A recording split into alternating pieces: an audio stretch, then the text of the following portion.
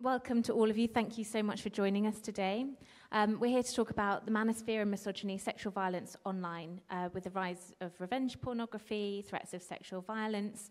Sexual violence online is increasing rapidly, and I think law enforcement is very much scrambling to catch up. But of course, we're also seeing social media and internet platforms being harnessed in incredibly powerful and innovative ways to empower survivors and create change. So we're here to talk about that kind of dichotomy. Obviously, by nature, this session will cover topics that might be difficult and upsetting, including sexual violence. We might be talking in quite graphic terms about ways in which that's discussed online. So as ever, if anybody feels the need to step out, we won't be offended. If you want to go out and come back in, that's fine as well. There are trained therapists downstairs at the Survivors Trust stall if anyone feels that they'd like to talk to someone, and there are some helpline numbers in the programme as well. There is recording happening at the back, but it's just recording the panel and not the audience, just to let you know. And there will be lots of time at the end to ask questions to our brilliant panel. I've been asked to gently remind people that that will be a Q&A session rather than an opportunity for sharing personal testimony, but that there is a sharing session at 4:30 in the committee room. So I'm so pleased to be joined by this absolutely stellar panel. We're so lucky today. I'm going to introduce them to you. So to my left directly, we have Naomi Alexander Naidoo. She's a movement builder at Chayn, a global non-profit supporting survivors of abuse across borders. Naomi is an experienced community builder for systems change who specializes in building networks and movements on social and environmental justice issues such as gender equality, climate justice, anti-racism, and transforming finance. She's an advisor to the Make My Money Matter campaign and Own It, a joint initiative of Friends of the Earth and Enroll Yourself, supporting women to take climate action with their personal finances. She's also an organizer with POC Impact, a community connecting, recognizing, and supporting people of color working in social impact. In 2020, Naomi was recognized as one of the leading BAME voices in the UK environmental movement by Climate Reframe and was highlighted as a standout star in Innovate Finance's Women in FinTech Power List. Next to her is Sophia Smith-Gaylor. You've very helpfully arranged yourselves in the order I have you. Thank you. Brilliant. She's a multi-award-winning reporter and author who has pioneered how TikTok can be used for journalism, bridging the gap between traditional media and Gen Z. For the BBC World Service, she uncovered the misuse of political ads during the US election, as well as Donald Trump's covert campaigning on the app. And now, as a senior news reporter at Vice World News, she's reported on everything from the anti-vaxxers and incels gaming TikTok's algorithm to youth washing at COP26 and spiking in the UK. Her TikTok journalism has been shortlisted in the British Journalism Awards as Innovation of the Year, and her first book, Losing It, will be published by HarperCollins in April next year. Next to her, we have Julia Slupska, a doctoral student at the Centre for Doctoral Training in Cybersecurity and the Oxford Internet Institute. Her research focuses on technologically mediated abuse like image-based sexual abuse or so-called revenge pornography and stalking, as well as emotion, care, and metaphors in cybersecurity. So please join me in welcoming this incredible panel.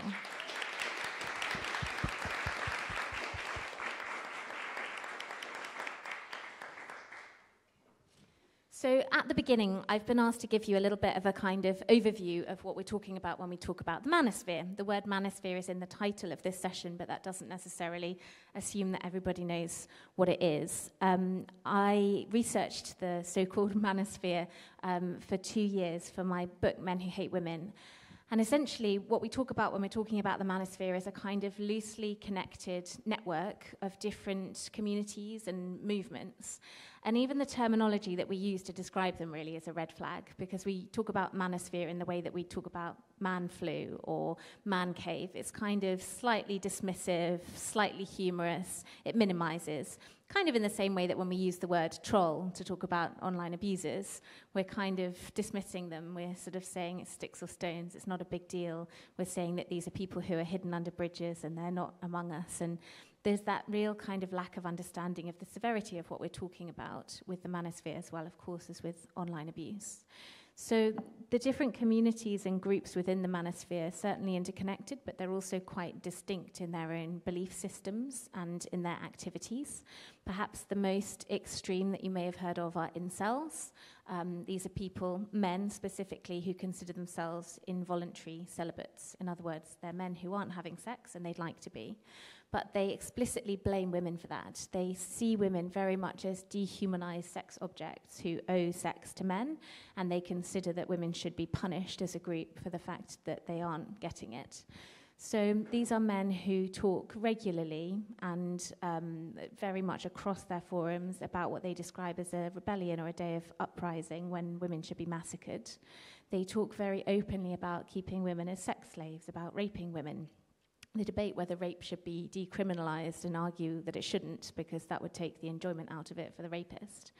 These are not a tiny community of pitiable guys who don't have any friends and really are just deserving of our support and our sympathy. In the forums that I monitored for the book alone, they were very often in excess of 10,000 members. They have millions of posts. They're extremely active communities with thousands of people online at any moment that you visit. And of course, none of that takes into account people who are coming into contact with this information and this ideology without actively being members. And all over the world, men have gone offline explicitly in the name of incel ideology in the last 10 years and massacred people.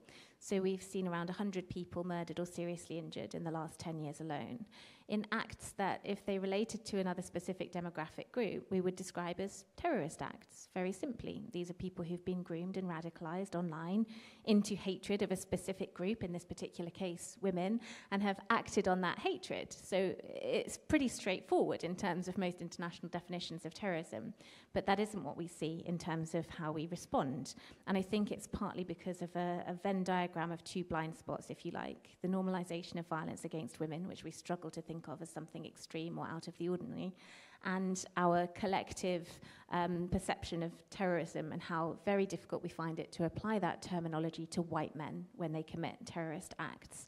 So the fact that the vast majority of men in these groups are white, educated men aged between about 25 and 44, and the fact that their targets are women, combine to make this a particularly invisible form of terrorism.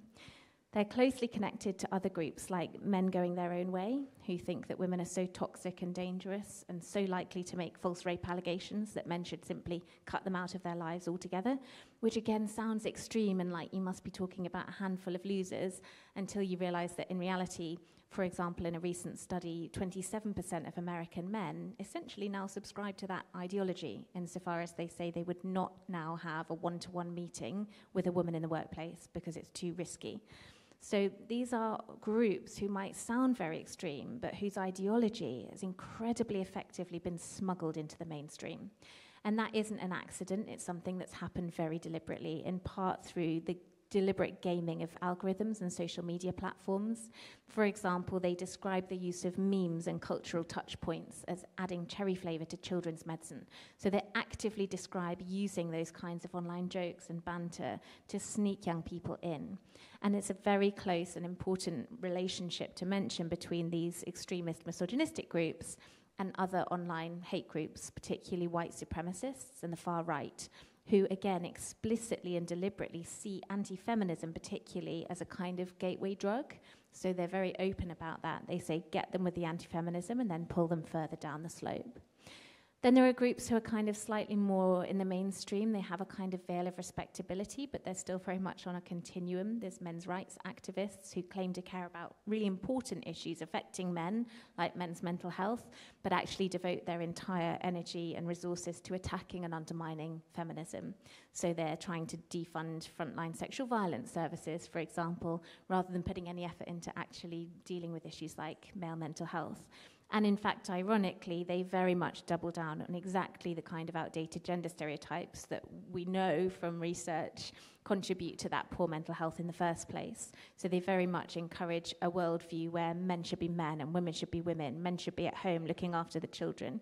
And as you might gather from this particular description, these are also groups which are extremely homophobic, extremely transphobic. They're really exclusionary of anybody who doesn't fit into that completely heteronormative binary of how they see men and women. And they're furious with what they perceive to be women stepping outside of that hyper-submissive, hypersexualized role. Pickup artists are the other group that kind of fit within this bracket of the manosphere, and they might sound like a quite different group, but in reality they're starting from a very similar starting point. If you think of these men seeing women as utterly dehumanized slot machines for sex, essentially, incels think that the slot machines are rigged and won't pay out no matter what they do, and they're furious and basically want to kick them and destroy them as a result. Pickup artists believe that there is a secret combination of buttons that if you push will force the machine to pay out every time, no matter who it is pressing the buttons. And so they train men in a $1 billion global industry where you can attend a boot camp in pretty much any major city in the world, pretty much any weekend, and pay several $1,000s or pounds to be taught how to essentially weaponize the sexual harassment and assault of women. And again, this is something that we minimize in our discussion of it in popular culture, where pickup artistry is associated with the lovable rogue of Joey and Friends or Barney in How I Met Your Mother. But the reality is that this is hyper-racialized. It's something that specifically encourages the targeting, for example, of Asian women as submissive, the sexual assault of Asian women, because they spread the message you can get away with it, particularly if you're a white man. It's a community that is obsessed with specific issues like what they call overcoming LMR, or last-minute resistance. In other words, they're literally teaching often vulnerable young men that all women will say they don't want to have sex just before they have it, but it's actually just this thing called last-minute resistance, and you need tricks and tips to force them over that resistance. So we're talking about something really serious. We're talking about something that is extremely misogynistic. And I think we're talking about something collectively that we fail to recognize with the severity that it's due. But that's plenty enough from me. I'm going to turn now to our panel, who all have expertise in different areas of how we tackle this, but also the positive side, because there's such positives to draw on as well in the way in which movement building is happening. So I think actually on that note, Naomi, can I come to you first and ask you to give us some of the positives? How can online tools be used to empower and support survivors? Yes, and thank you so much for the kind introduction and for that amazing provocation. So yeah, I work for an organisation called Chayn, which is a wholly digital charity, so we exist only online, even pre-COVID.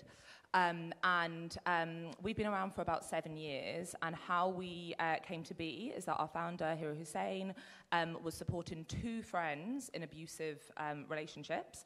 One was in Pakistan and one was here in the UK, but was a Pakistani woman.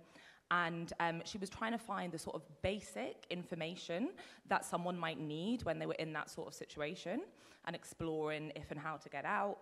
And realized it was actually really difficult just to find basic information about your rights, about what services were out there, and so forth. And she was kind of working in the tech for good space. She knew about the power of the internet. She knew that it could be better. So she was like, okay, let's fix this. And she basically started collating information and resources for survivors. Initially, she was sort of looking just at Pakistan, but one of the good and bad things about the internet is that things can spread very quickly. And so very quickly, this idea picked up a lot of momentum, and before she knew it, she was sort of running a global volunteer network of people, predominantly survivors around the world, who were getting together, getting online, getting on big Zoom sessions and Slack sessions to be like, let's find all the information that is out there and let's make it available to everyone in really accessible and kind and supportive ways. That was 7 years ago, and a lot has happened since then, but essentially now what we do is build wholly online digital resources, but also interactive services that support survivors. And I think that this is really important because we know that in-person services in this country, but also around the world, are really oversubscribed. There's long waiting lists. It can be really difficult to access support. But there's also a whole range of reasons why people might not be able to go to those sorts of services, from stigma to just not being ready yet, still being in an abusive relationship, to thinking about young people thinking, oh, well, that's not for me. A lot of young people that experience abuse don't see themselves as domestic abuse or domestic violence victims because they don't live with that partner, they don't have children, they're not married, and so forth. And so what we do is try to replicate some of the sorts of support and sorts of services that you would get from some of those more traditional in-person groups and put that online and make it available to anyone. And that is something that, you know, we couldn't do without the power of the internet. And also the fantastic thing about it is, in terms of resources, it's pretty much like there's no limit to how much we can scale. Once something is online, anyone, you know, can access it, and we can grow in a really, really big way, as we have, and support loads of survivors. And yeah, I'm happy to talk more in depth about some of the services if people have questions about that as well. Awesome, thank you so much. Sophia, coming to you, can you explain a little bit, for people who don't necessarily know the kind of ins and outs of the tech side of it, about how extremists are harnessing and exploiting online algorithms? Yeah, so I come at this from a really bizarre position in that I report on it, but I also feel like I'm a victim of it and subjected to it sometimes. And that has happened because of TikTok, more so than any other social media platform I'm on, because I'm pretty much on all of them.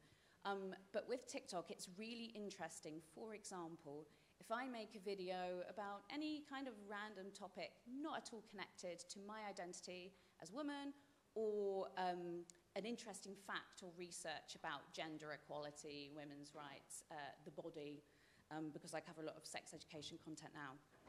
And it's when I make a video on that I get the hate, that I get the abuse.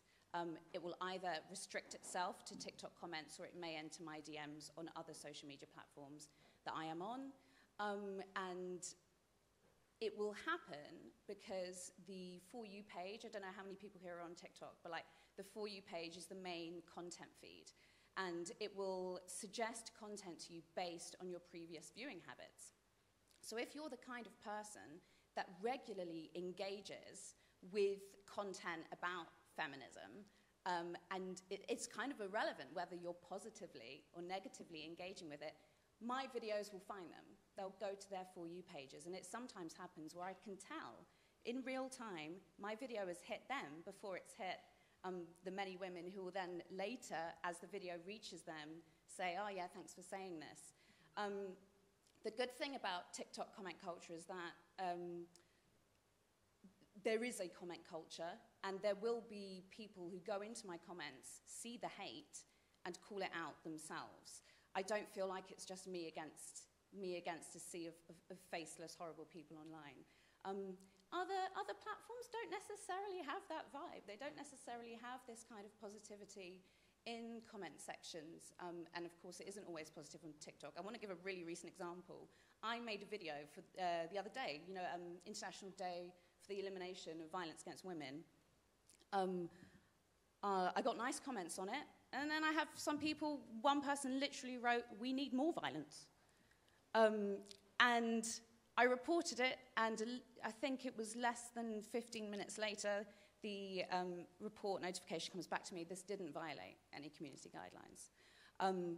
That is because AI moderation doesn't understand nuance. It would not have made the contextual understanding that, hang on, this is a video about violence against women. You're saying we need more violence. Uh-oh, they're saying we need more violence against women. They can't make that leap because they're just, you know, unsophisticated technology.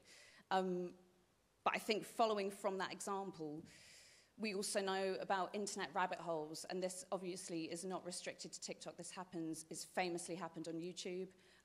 Every platform, and the next version of TikTok, whatever the next social media platform that comes that kind of takes over, is it a question that they will learn the mistakes of the platforms that came before them before they start happening on their platforms, or do they just kind of happen anyway, but 10 times faster? And I have to say on TikTok, it's sadly the latter. But something does have to be done about making these algorithms friendlier to female users who are inevitably going to be subjected to online misogyny. Mm-hmm. And Julia, can you tell us a bit about how online tools can be used by perpetrators as part of a broader spectrum of abuse? Yeah, absolutely. So I think a useful term here is the idea of coercive control, which many of you might be familiar with. It's a term that's increasingly used instead of domestic violence to describe the way domestic violence isn't necessarily physical. It's not necessarily between people who are cohabitating, as Naomi was saying, but it's a pattern of coercive and controlling behavior, of which sexual assault can be a part of. Also, once sexual assault has occurred, coercive control can be used to try to undermine a survivor's perception of their own reality, their own kind of ability to validate that what happened to them was abuse. And unfortunately, kind of technology can be co-opted into patterns of coercive control into a variety of ways. So it can be used to kind of constantly harass someone, send them kind of harassing messages. It can be used for stalking, so monitoring someone online, and that can be as simple as social media stalking or location tracking. It can involve putting spyware on people's phones or forcing people to download spyware on their phones, and generally creating kind of an environment of intimidation and control, which takes away people's agency and seriously harms them. And so obviously technology can be used for resistance, it can be used for building networks of support and for finding help, but unfortunately I think a lot of the features of technology that we see today are incredibly conducive to coercive control.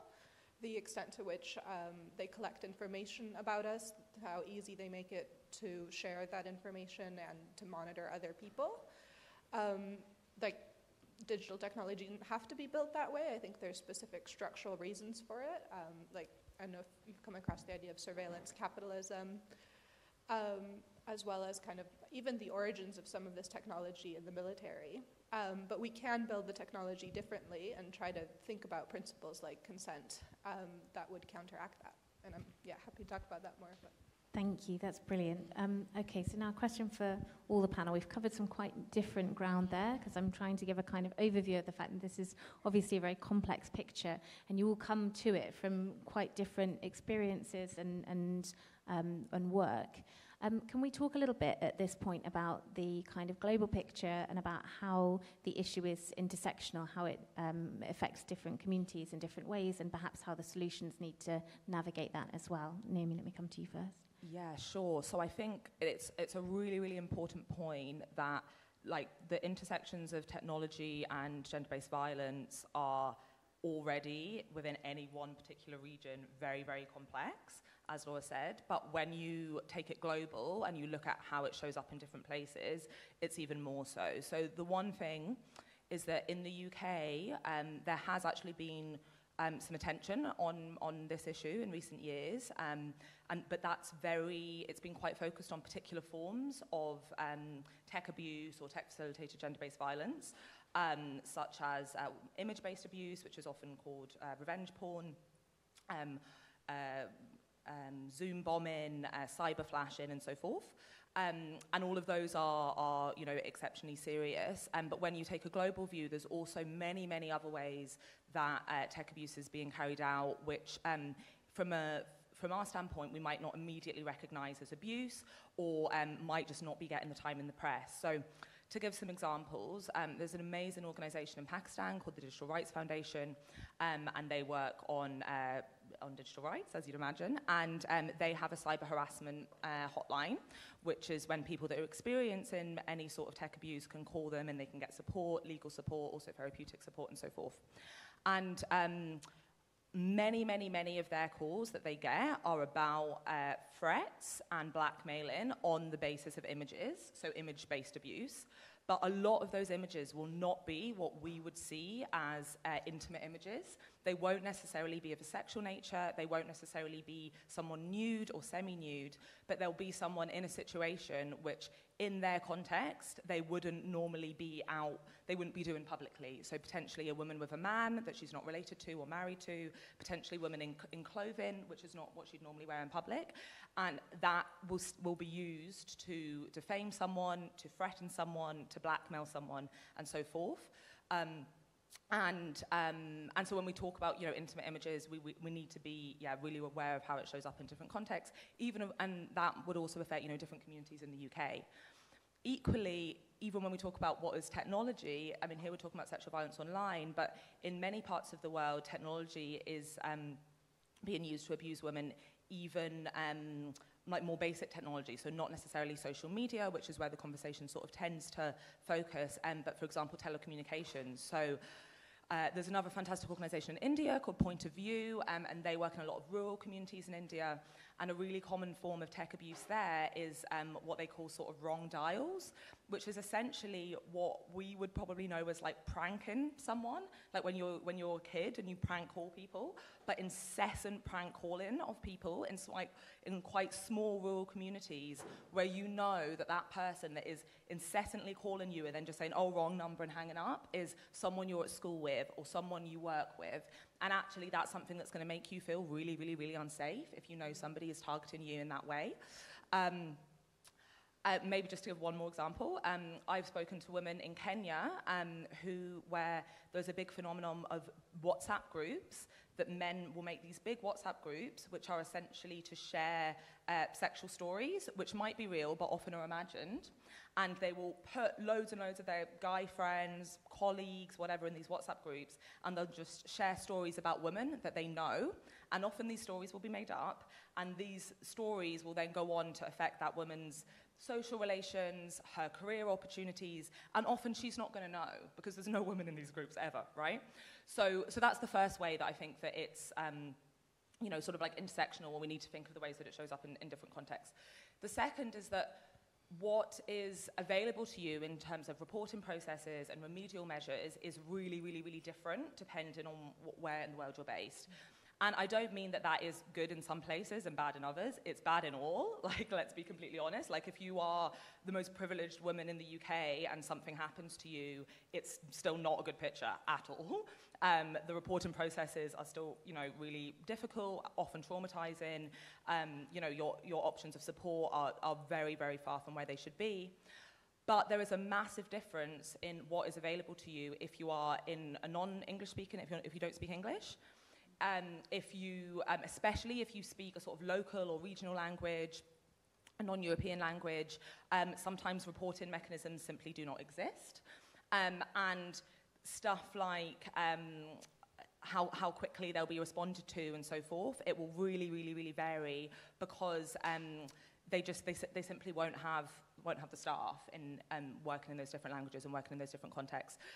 That's particularly between the English-speaking world and non-English-speaking countries. It's particularly between the global north and the global south, but it's also even within regions. So, for example, in Africa or in Latin America, the big social media companies will have their priority markets, and in those priority markets, they'll have an office with real people that maybe, if you're lucky, you can get through to. But there'll be many, many countries where they have absolutely no people on the ground and no people working on them, and thus the opportunities that are available to you in terms of reporting and in terms of getting support are going to be even less so.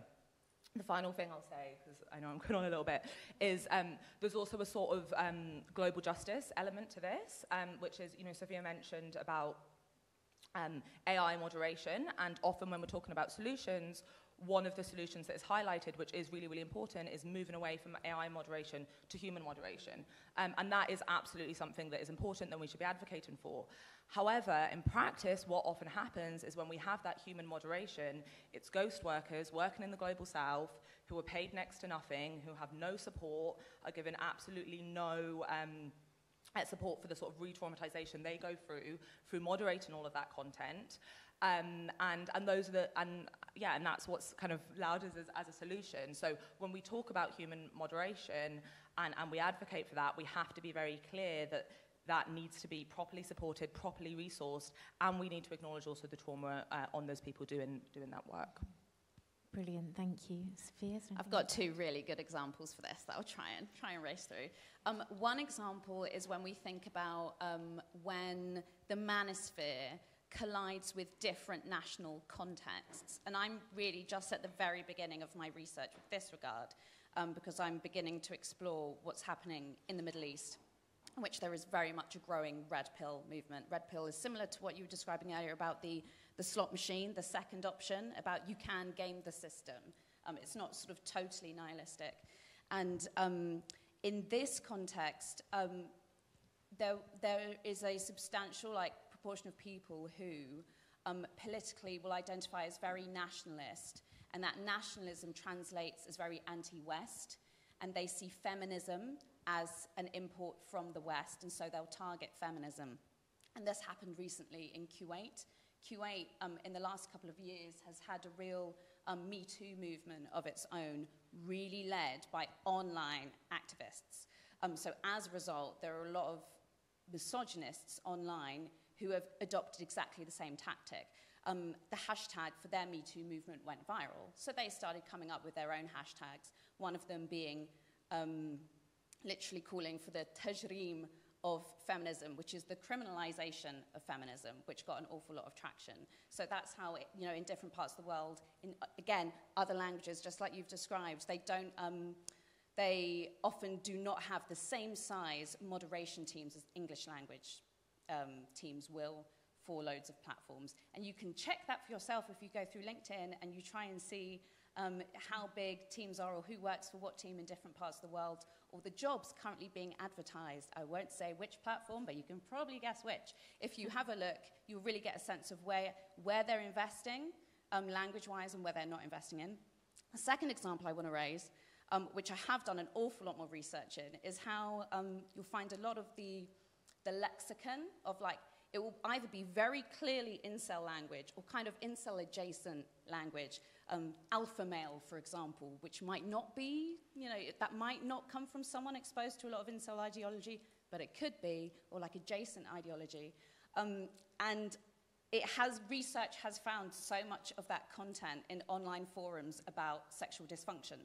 One of the most famous ones would be NoFap, but the NoFap movement, in which lots of people, men and women, decide that they kind of get quite an anti-porn mentality, and they will stop masturbating. And there is a whole lifestyle content movement around all of this. A lot of hateful language around women is found in forums like that. What we're lacking at the moment is really good research into incels. It's really nascent, but a literature review that's I'm not sure it's even been properly published yet. I think it's about to be peer-reviewed. But the literature review found we don't have much research on incels, but guess who we do have research on? Older virgins. And I really hate that terminology. In my book, I really kind of have whole chapters based on how I really don't like the use of that word. I don't like the use of virginity, which is ultimately, like, not real. It's a social construct. But the research that has gone into psychological profiles of young people who are made to feel shameful about what's going on in their sex lives, which is perfectly normal, and how easy it is to not sort of seek support for it offline. We know that, for example, with sexual dysfunction, 75% of men will never, like, talk to anyone about it, never mind a GP. So they go to Dr. Google, they go to the internet, they go to forums which promise solutions, and then they encounter this kind of language, and then the rabbit hole begins. And it's in these groups that you'll find really grim language that keeps on perpetuating hateful myths about women. One really good example, and this is a little bit graphic, I apologize, but it's really important, roasties. I don't know if anyone has ever encountered that word. You'll find it a lot in forums of this nature.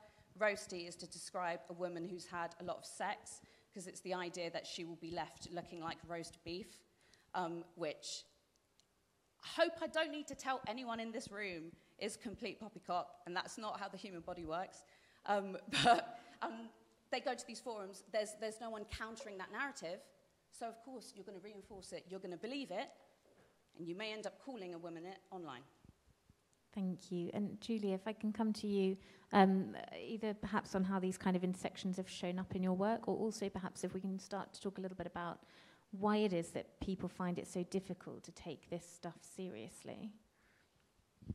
Yeah, absolutely. I think just very quickly on the first question, I think when thinking about the global context and intersectionality, I think it's also important to keep in mind that almost all of the major companies that produce this technology are either in China or in the United States, and the culture that they embed, particularly for, you know, the American companies, isn't just American culture, but a specific type of Silicon Valley culture, which is then universalized across the world. And so those the codes of conduct and the policies of those platforms will reflect very kind of specific, narrow American cultural ideas about, for example, what counts as an intimate image, or values like that technology or the market is a solution to things, that more kind of sharing is good, and fail to take into consideration like a variety of different specific cultural factors and fail to take those different cultural contexts as seriously.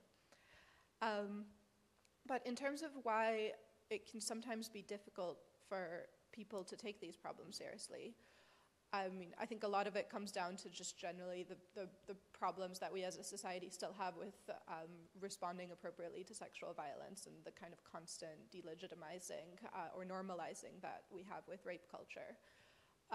But specifically with technology, I think you'll hear from kind of, unfortunately, from schools or from law enforcement invalidating things like it's less serious when it happens online, like if it didn't happen to you physically, it's not, as real, when we know from research that the kind of like psychological damage that can come from psychological forms of abuse. And I think that is a good way to understand online sexual violence, is that it often is a form of psychological abuse as well as sexual violence. That those harms are incredibly serious and difficult to recover from, and kind of require lots of work from the survivor, from their community to help heal from, and then continue to kind of keep yourself safe from. Brilliant, thank you. I'd like to ask each of you, I know this is a difficult question, but what would you like to see change? What would positive action look like to try and overcome some of these issues? So I think there's so much that can change, and I think the first thing to say is, like, when we're talking about these big tech platforms, they are literally the biggest, richest, most powerful organizations in the whole world. So, like, the idea that they can't get a grip of this problem is just ridiculous, and we need to be very clear when we're communicating with them and calling for solutions, and calling for them to take action, that is the power dynamic. Like, they literally could not have any more power on the world than they do. But I think that there's a lot of things, and I think that, as with anything, there's like the more systemic solutions, and then there is the sort of what you might call low-hanging fruit, but actually, which can, in this case, can still be super, super, super impactful. So, at the systemic level, one of the key problems here is that the way that social media platforms have been designed and their business model in a lot of ways is completely counterproductive to talking about tackling tech abuse. Like, generally, tech platforms, their business models are based on engagement, and abuse, unfortunately, in the world that we live in, is good for engagement. And until they separate those two things and say, actually, some things are more important than that, and we're going to prioritize women and marginalized genders and other marginalized people's safety, there's only so far that will go. And also, to speak to those issues that we mentioned earlier of regional inequalities and the prioritization of different markets, also saying we're not only going to prioritize that in our priority markets, but actually, like, for every woman and every marginalized person in the world. There is also, though, some really, really sort of practical things that could and should be done very, maybe not very easily, but I think very easily given the resources that they have. So one, I think, basic but super impactful thing would be more customization in all tech platforms in terms of people's privacy settings, but also in terms of what you see. So each of us on any platform that we use, we should really be able to tailor what we want to be public and what we don't want to be public, and what we want to see and what we don't want to see. And different platforms have this to different elements, to different degrees, but there's no platforms actually where that is, like, completely customizable. So I think that would be one very, very that would be a really, really good first step. And then the second is reporting processes for when abuse does happen. One, they're really, really complex. There's a lot of jargon that is used. That would be very, very easy to fix. Also, being completely transparent about what the process is, who is involved in that process, how long it's going to take. And actually, in that regard, if it's going to take a while, it's better that you're upfront and you say that, rather than saying, we're going to get back to you in 7 days, and then you don't, and that's something that's super traumatizing for the survivor as well. And then again there, I think being flexible in the way that those processes work can have a really big impact. So one, don't force people that have been through something like this to kind of categorize their trauma or their experience in terms of a few really, really rigid categories, like create that form and create that process in a way where people can use their own words, and that they can report experiences that might fall outside of the most sort of commonly spoken forms of tech abuse. That's one thing. To create systems where people can appoint somebody else to do that process on their behalf. So if I've been through that, I might not want to do it, but my best friend who supported me through that whole process knows as much as I do, and she might be able to do that for me in a way which is less traumatizing. I think that's really important. And then thirdly, you know, there is so many amazing civil society organizations out there, campaigning groups out there, support groups out there all over the world who are working on this issue. And so tech companies should be speaking to them as they create these solutions, working with them, also resourcing them for their time, but making sure that when someone does come and report something that they've been through, they're also, you know, there's pathways to connect them with those services and to support them beyond the reporting process. Absolutely. And here in the UK, actually, Glitch is a really great charity if anybody is experiencing or wants support around online abuse. And the Centre for Countering Digital Hate is doing really fantastic research in this area. If anyone wants to be looking at this and learning more about it, that's another great place to go. In a minute, we will come on to some questions from the audience, but I want to hear from our final two panellists on this particular. I think you answered that so well. I don't know how much more I have to add. I wish, so journalists, we all have to do a better job at holding power to account on all of this, and it isn't always only tech platforms, it is governments. It's about holding all of the structures that hold power to account and drawing the lines between the two. Sometimes it's not actually clear how, oh, actually, you could be doing something to help us deal with this other problem, but now we've got two problems because neither of you are doing anything. So I think that's one thing. And something else, I just wish that I really grew up in the age of social media. So I'm at 27. It began with Facebook, and then, you know, all the other ones came along, and now I have a rich diet of social media platforms that I log into every day.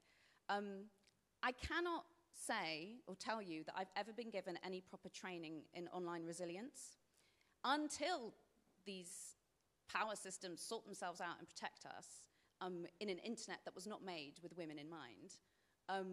I have to look after myself. I have to look after the people around me. I have to look after my female colleagues who get really badly harassed. And it's my colleagues who are women of color who get far more harassed than me. I feel like I have to simultaneously be a support network, and I also have to try and build my own support network and figure out resilience.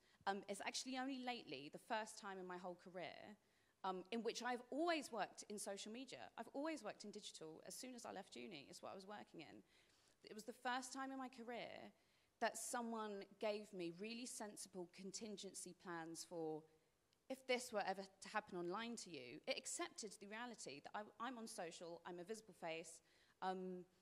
If I got doxed, what do I do? If you were simply bombarded with content of a certain nature, what do you do? And I now have a plan. And I can't believe it's been 4.5 years, nearly 5 into this career, and that's the first time someone has said it to me, because in the meantime, I'd been building my own. I'd been working out for myself. And in most cases, dealing with it alone. And I still don't think I have weighed the psychological impact that has made on me.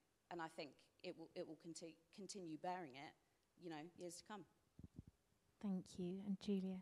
Yeah, so first I'd like to absolutely second everything Naomi and, Sophia just said about company platforms and kind of giving people tools for resilience and protecting themselves. I think I'd like to add a bit on sort of building consent culture online. So I think it's a really tricky thing with digital security advice, because it's an area that I work in, because I think too often people's responses to online abuse of women are telling women how to keep themselves safe online, which is both incredibly important, but does create a lot of extra work for people to be having to think about this all the time. And it can also, I think in its worst form,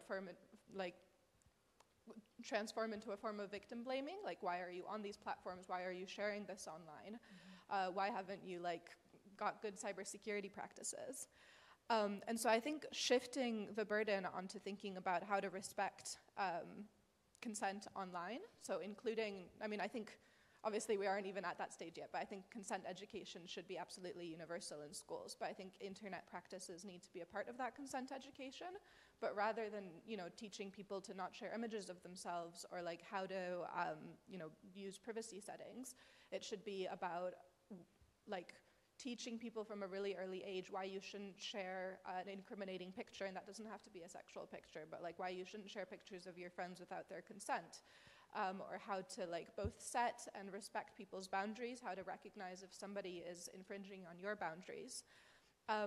Because unfortunately, I think with online spaces, surveillance is so normalized. So I think there's statistics that over 70% of people think it's acceptable to check their partner's phone if they suspect infidelity.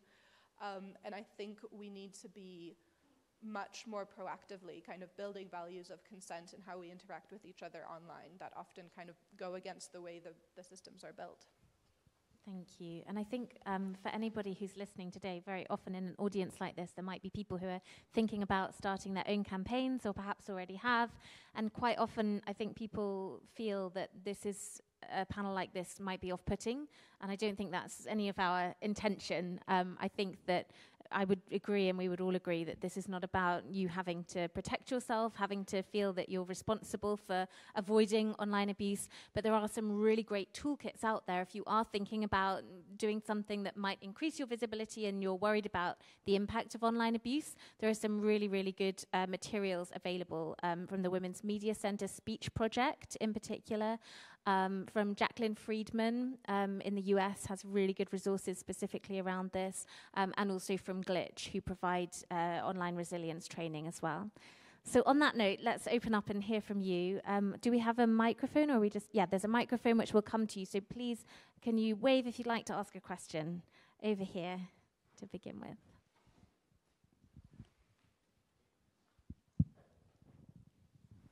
Hi. That was louder than I expected it to be. Hi, my name's Sophie Wilkinson. I work as a senior researcher at the Centre for Countering Digital Hate. Thank you for the shout out there, and it's great to hear from all of you. When Laura asked what could be changed, not one of you mentioned our government's upcoming online safety bill. Do we have any hope that it's going to do anything? And if it's going to do something, is there anything that you think should be in there, or is there no hope it's going to do anything? What do we reckon? Nadine Dorries has said all sorts of different things. Some of them, I would say, align very closely to what we're doing at the Centre for Countering Digital Hate, but some of them maybe not so aligned. But I'm just curious as to your thoughts as to whether this bill is going to do anything, because the world is watching, apparently. Great questions. Anybody want to jump in there? Yeah, I can have a go. So I think... I think the online safety bill is both incredibly interesting and very complicated, and I think I'm still working through exactly how I feel about it. I think there's some things that I really like and I'm really excited about it. I think on a kind of, governance level, the fact that it states that companies have a responsibility to be doing things about online harms, like to be keeping people safe on their platforms, is incredibly important, and I think a good, it goes in a different direction to what most of internet regulation is, which is based on Section 230 in the US, which has always created this environment where platforms aren't responsible for what people publish online, which is good for freedom of speech, but has also created a situation where companies can and do profit off of really harmful material. And I think we see that in a lot of different areas. I think there's concerns kind of from all sides about the online safety bill, about the way that it's drafted, that it's quite vague in some ways, that it's difficult to define what an online harm is. And so the definitions are, I think, still being debated. And so, for example, the online safety bill doesn't explicitly include women or violence against women as a significant priority for harms. And I think that's a serious problem with the bill. And I think there's also a lot of concerns from digital privacy advocates that the bill could end up being a kind of backdoor to platforms censoring much more speech than is good, because they'll be kind of left to interpret fairly vague guidelines, and if they're risk averse, that it might be much harder to speak out on like subjects that are difficult but important, kind of like you were describing, with algorithms already being quite blunt in the way that they decide what to take down and what to leave up. That might be escalated by this bill. I think a part of me is, I guess overall probably would want to see it pass to see how it would work. I think we need more kind of more thinking and more experimentation with how we regulate platforms, because they've been allowed to like amass enormous amounts of money through a lack of regulation. But it is really tricky and probably requires more thought going forward. That would be what I think. I would add that I agree with you about how I still don't think it's going to understand nuance online any better than tech platforms already do. The other thing I would add is that I did an investigation lately in which I found that barely any teachers in England have accessed training to deliver relationships and sex education. And within that curriculum, the first time it's been updated in 20 years, and this is specifically, these are sort of optional modules online that the government keeps directing teachers to, just to caveat that. Teachers may have been able, if they're lucky enough budgets, to get resources elsewhere. But those modules include internet safety and harms and online and the media, which includes some training regarding social media versus reality, if you encounter pornographic content online, how to not let it, negatively affect your sex life, stuff like that. If we don't have teachers training kids about that kind of stuff, what's the point of an online harms bill? That's not the only place. We already have the 2017 amendment to law that brought that new curriculum in. We need to check on the other laws going as well. Thank you. Naomi, do you want to come in? Are you happy for me to take another question? Okay, another question, please. Over there, we have one. Hi, I volunteer with an organisation called Beyond Equality, and they do workshops in schools with boys on mental health, violence, homophobia, etc. And a lot of stuff that comes up is with relation to social media. So addressing sort of the point that you've just made, obviously there's, you can have as many charities or organisations or grassroots movements as you like trying to support young people and teachers who may not have accessed this content. But what do you think is the balance of power? Like, how can we bring corporations and governments in line along with, charities and grassroots movements that are addressing these issues? And what's the appropriate balance of sort of that work to address online hate and violence? I don't know if that made sense. I'll try to be really quick with this, but it was really interesting when I had this data set showing me how low the download numbers were for the varying modules in relationships and sex ed. There was one outlier at 29,000 views, whereas all the other ones had been between 866 and I think around 5,000 downloads.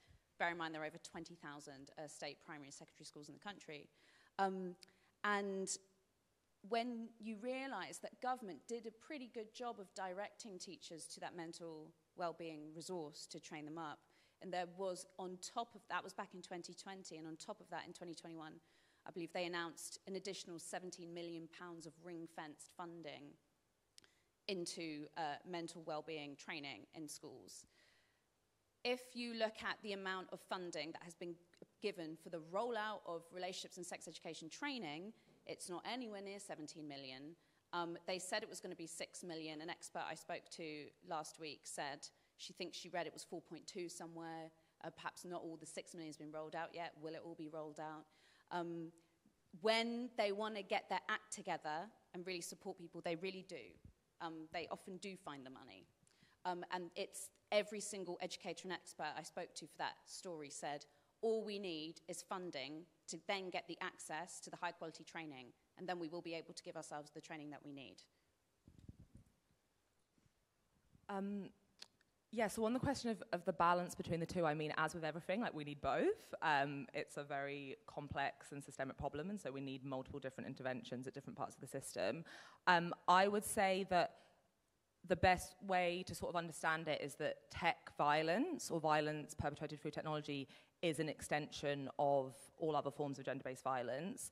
And we know that the root causes for that and tackling the root causes for that are, not only on the policy side in terms of responses to, but also education and awareness and all of that kind of stuff. So the sort of work that Beyond Equality and other groups do is obviously absolutely vital. And when we're talking about training on gender-based violence and sexual violence, I think technology just has to be part of all of that now, and it can't be a separate thing and it can't be a separate module, especially with young people, because we know particularly image-based abuse is so rife among young people and is affecting so many young girls in this country. But at the same time, governments and technology companies do have the power. And so I think, ultimately a lot of the accountability and responsibility lies with the tech companies and the governments to regulate them. So we have to do both. I think we've got time for another question. Is there any other questions? One here in the middle. Thanks. Hi everyone, I'm Lucy and I run Fumble, which is a sex ed charity for young people. We're online, creating a happy, healthy online world of relationships and sex education. And we co-create everything we do, there's a group of us on this row here, with young people to make sure their voice is at the heart of all of it, because we recognize that young people are the earliest adopters of new technology. And that's a real challenge, even though we're doing that work, working with young people, I think that's a challenge for us as a society. How do we keep responding to the things that young people particularly are struggling with when they're the earliest adopters and they're forging these new types of interactions? They're the first ones on the new channels, sort of out there by themselves. How do we support them with that sort of digital citizenship stuff when they're the sort of they're the vanguard of it? That's a great question. Julia? Was it how do we support young people? Yeah, specifically when they're the kind of pioneers in any particular area. Yeah, so I think this is maybe a slight detour, but when I was visiting my family in Poland most recently, I had such an interesting kind of kitchen table conversation with my older brother, who's 15 years older, and his daughter, so my niece, about how at each of our generations, when we were children in school, we were using technology in different ways that our teachers couldn't understand. So for him, that was I guess what would have conventionally been called hacking in the 90s.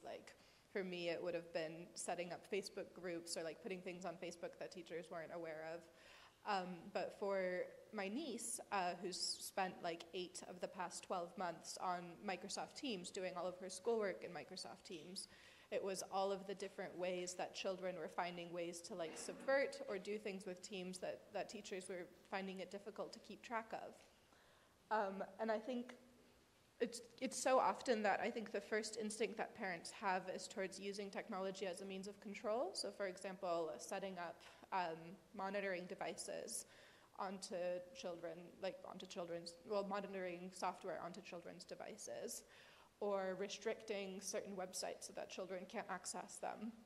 And I think neither our technology nor adult awareness of technology is ever going to keep up to how kids are innovating online, exactly like you said. So I think the only route is to keep open communication channels open with children so that they feel comfortable sharing if they see something disturbing, if something is making them feel bad, or if someone is hurting them online and they don't feel ashamed to share that. Because I think those basic dynamics of how important communication will be, that doesn't change regardless of what the platform is. But our ability to technically control what children are doing is always going to be outpaced by innovations in technology. And I think also as a secondary point, the surveillance of children online, I think, really normalizes a lot of more harmful forms of surveillance. So spyware, so covert apps which track which websites you go to, sometimes who you're messaging, what you're messaging. In a lot of countries, including the UK, aren't illegal. And the reason that they're not illegal is because they are able to be used on children without their knowledge, or by employers on employees, but with consent. But that consent can be hidden into a contract. Obviously, there's loads of power dynamics where employees sign up to surveillance. And so something that, in my view, should be just straight up illegal, like covert surveillance, should never be legal. I don't understand what kind of parenting situation would require you to be covertly surveilling your child and not even telling them that. So I think, yeah, that was maybe a bit of a detour, but I think fundamentally it's about continuing to communicate with children and create a situation of safety and honesty where they can come forward and share these things, and you can keep talking with them about it and learning about what they're doing from them rather than from a stalking app. Thank you so much. I know we could go on all day, but unfortunately we've come to the end of our time. Thank you so much, all of you, for coming. Thank you to this incredible panel.